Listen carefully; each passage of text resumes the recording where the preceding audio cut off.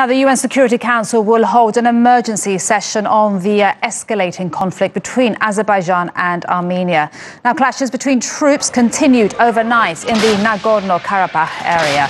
The area is a disputed territory between the two former Soviet nations. Tensions flared up on Sunday after Baku accused Yerevan of breaching the regional ceasefire. But Armenia says Azerbaijan launched the first attack by air. Nagorno-Karabakh is internationally recognized as part of Azerbaijan, but has been controlled by ethnic Armenians since 1994. Let's go to Baku now and bring in Ahmad Shahidov. He's the head of the Azerbaijan Institute for Democracy and Human Rights. Good to have you on the program. Let's talk about civilians who are trapped in the middle of this conflict. What is being done to protect them, and how is this impacting them right now?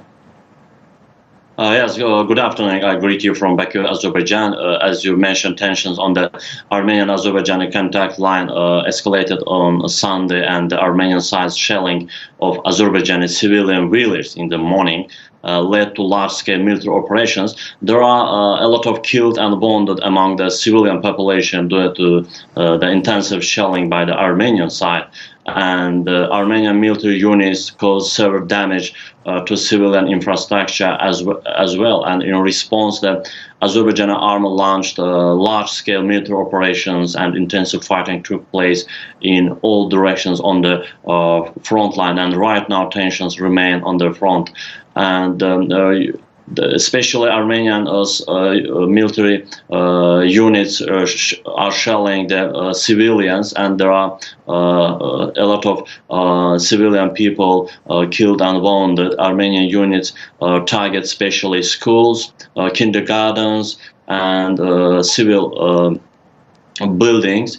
And official Azerbaijan officials appeal to international organizations because the behavioring of Armenians and are against the international law and international Geneva conventions. And these days, many international organizations and countries are calling for an end to this tension between Armenia and Azerbaijan and the immediate start of peace talks. Ahmed, I just want to jump in because we have just heard from the French presidential palace on this subject precisely. Yeah. France saying, France, of course, just a quick aside for our international audience, is part of the OSCE Minsk group that co-chairs with France, Russia and the US, and they're calling for, in the coming days, a meeting on Nagorno-Karabakh to assess responsibilities and find a way out of the conflict, and that is from the French presidential palace.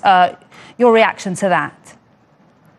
You know, I don't think that there are any opportunities for a peaceful solution to this conflict, because all opportunities have been exhausted.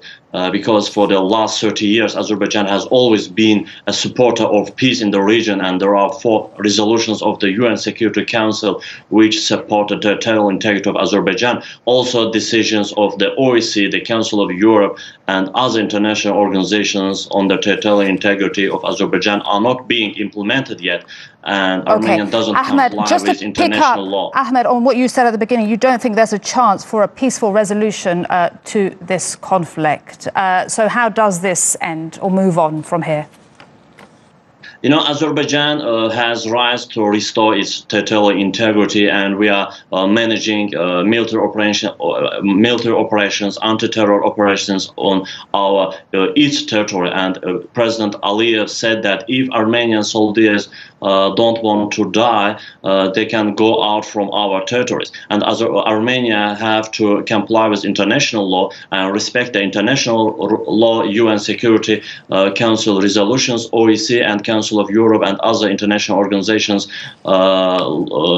statements about the territorial integrity of Azerbaijan. And first of all, official Yerevan have to respect the international law, withdraw the armies from the occupied Nagorno-Karabakh and other surrounded territories of Azerbaijan. Then Azerbaijan is ready for any peaceful negotiation between Armenia and Azerbaijan, because there are no need to fight to each other. We have to respect the international law, international conventions, and for last 30 years, Azerbaijan always been a supporter of peace. And there are 4 resolutions of UN Security Council which support the territorial integrity of Azerbaijan.